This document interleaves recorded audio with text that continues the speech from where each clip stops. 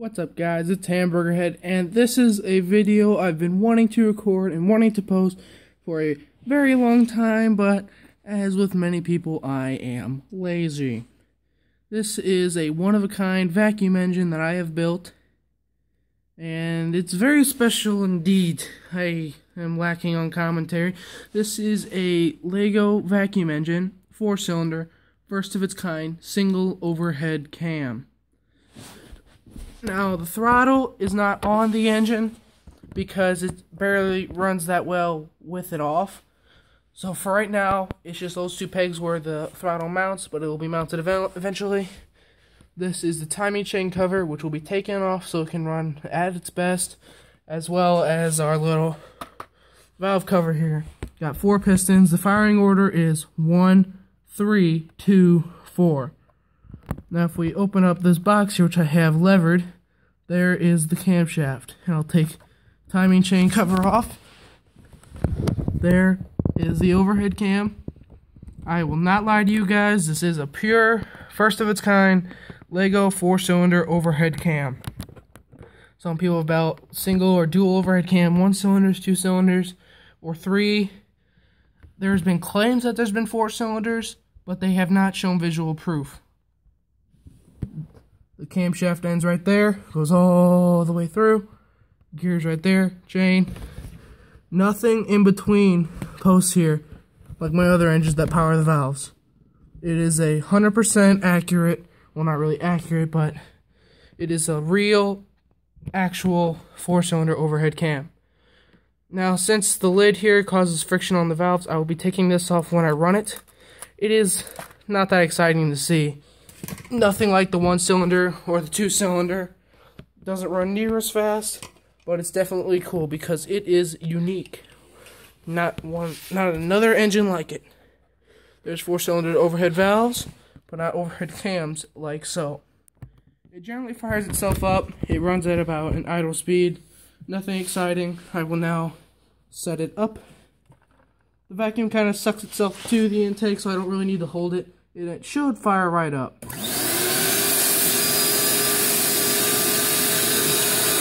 Obviously it didn't, so we'll spin the flywheel. There we go. A pure overhead cam 4-cylinder.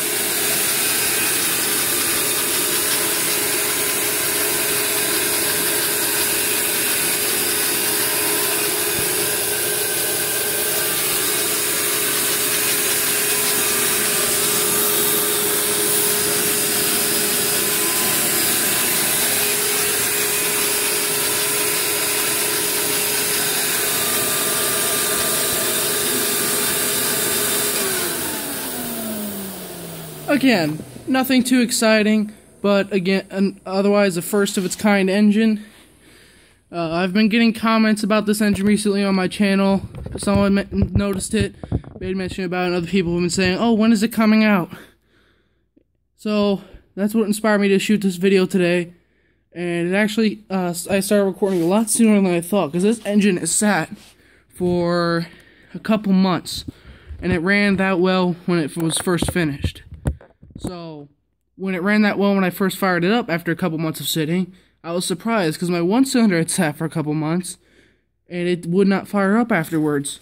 I rebuilt the cylinders to which these match to it now, and it is now, and it ran fine. So, maybe it's a design, I don't know, but it runs great. I mean, I said I've been tinkering with it, trying to get it faster. I really haven't. I tried for a little bit, but there's not much I really can do.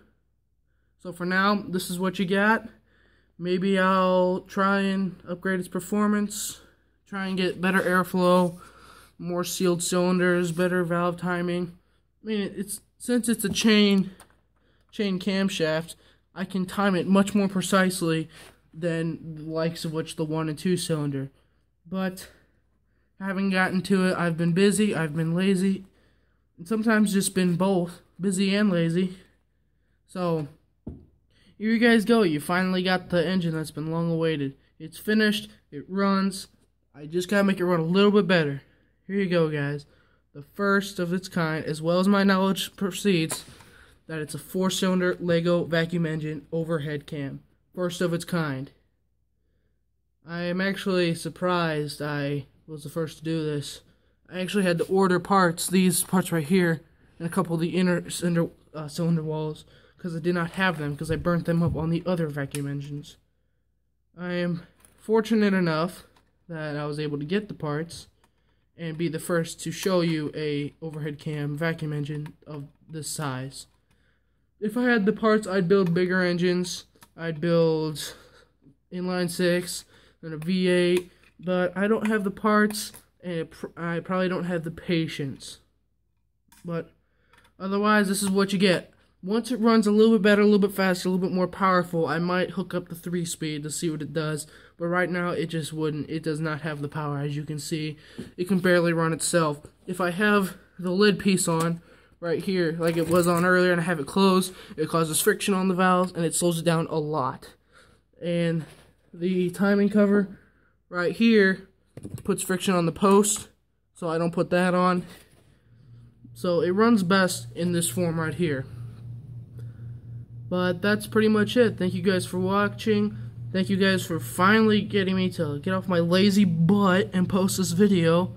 Because I've wanted to do it, I just haven't got the motivation to do it. It's like, oh, I'll do it later, I'll do it later. But for a period, I actually forgot about it. I literally forgot about this engine. Here you go. It's here now. It's done. You guys see it. But maybe I just thought of something. It might run better if we take the police sticker off. Tell me what you guys think about that in the comments below. Thank you guys for watching. Like, subscribe if you want more, and I'll see you guys later.